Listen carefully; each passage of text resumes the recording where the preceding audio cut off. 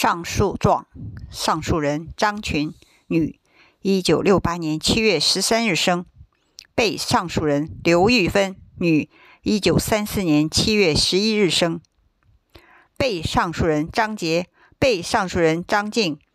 被上诉人张景春，被上诉人张景林。上诉人因房屋继承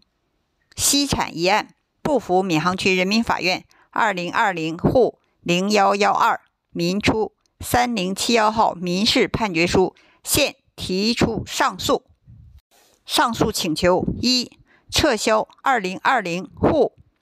0112民出3071号民事判决书第一、二项；二、改判本市闵行区兰平路131弄25号102时产权房归上诉人张群所有。三、改判上诉人张群于判决生效之日起30日内一次性付给给付被上诉人刘玉芬房屋折价款，一次性打包价人民币70万元。被上诉人于判决生效30日内协助上诉人办理系争房屋的产权变更手续，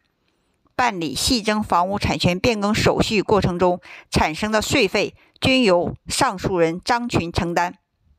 四、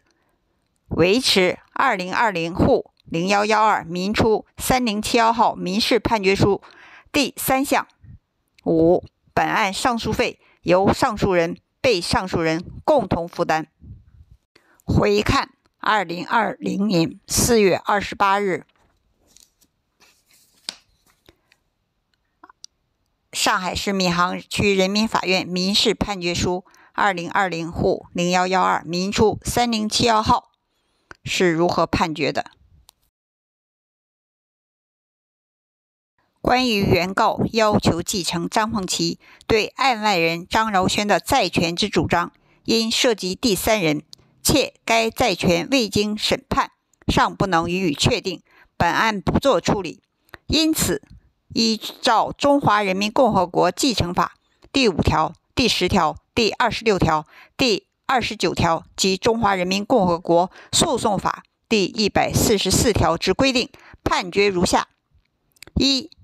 本市闵行区兰平路131弄25号102时，产权归原告刘玉芬所有。二、原告于本判决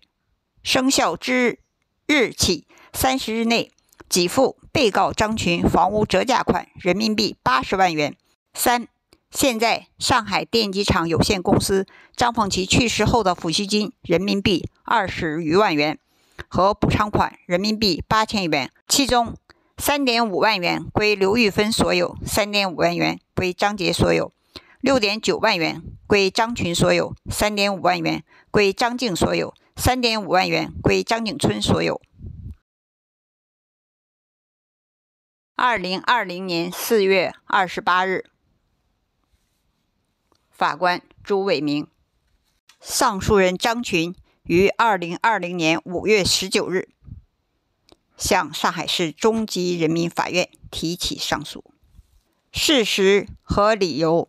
上诉人张群不服闵行区人民法院2020户0112民出3071号民事判决书，现提出上诉，请求贵院予以改判或者调解。因上诉人张群与被上诉人刘玉芬一审庭审时，本人并未到庭参加诉讼，双方均未能表达其真实意思，导致一审法官判决时略欠考虑双方当事人本人真实意愿。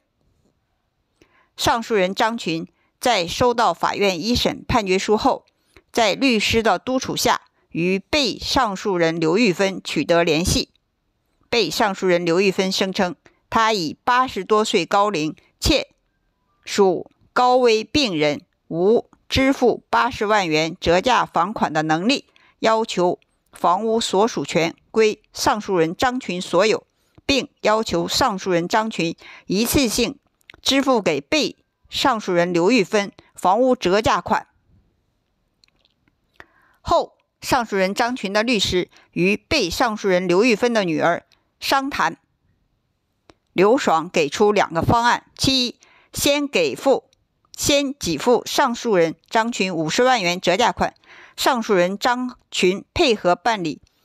变更过户手续后，等系争房屋出售后，再给上诉人张群剩余的80万。其二，上诉人直接向法院申请强制执行，即拍卖房屋。上诉人张群认为，一，这种方案不符合一审判决第2项，上诉人无法接受。二，据被上诉人刘玉芬自述，近期身体状况极其差，上诉人张群担心判决履行过程中被上诉人刘玉芬身体状况出现意外，后期可能无法变更产权所有人，更无法支付折价款，导致执行极为困难。三，被上诉人刘玉芬之女刘爽声称，系争房屋以现在的情形，150万也卖不掉。所谓卖不掉一说，对于上诉人张群而言，也就是无限期的等待的意思，但实际一审法庭上，他却声称房屋市价值250万。上诉人完全猜不透刘玉芬、刘爽用意何在。综上所述，上诉人认为其作为张凤琪的继承人，权利应当受到保护。为了不引起后续纠纷，经综合考虑，上诉人张群接受被上诉人刘玉芬的方案，即系争房屋归上诉人张群所有，上诉人张群一次性给付被上诉人刘玉芬房屋折价款人民币70万元。故上诉人向贵院提起上诉，恳请贵院遵循双方当事人意愿，予以支持，系争房屋归上诉人张群所有。至此，上海市第一中级人民法院上诉人张群2020年5月19日，上海市第一中级人民法院民事裁定书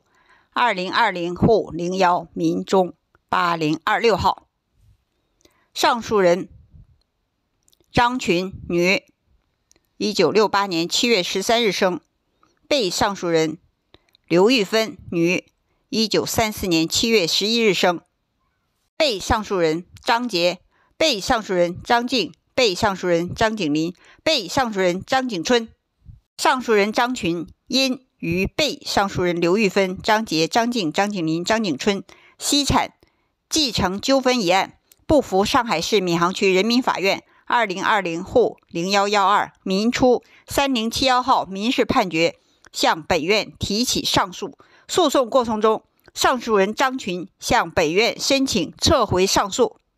本院经审查认为，上诉人张群申请撤诉上诉，即其自行处分诉讼权利于法无驳，可予准许。据此，根据《中华人民共和国民事诉讼法》第173条之规定，裁定如下：准许上诉人张群撤回上诉一审判决，自本裁定书送达之日起发生法律效力。二审案件受理费。本裁定为终审裁定。审判长王烈斌，审判员单文林，审判员朱彦军。2020年10月13日。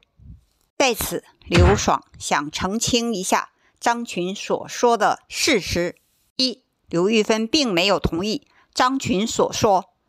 房屋归张群所有，要求张群给付70万元给刘玉芬。其次，张群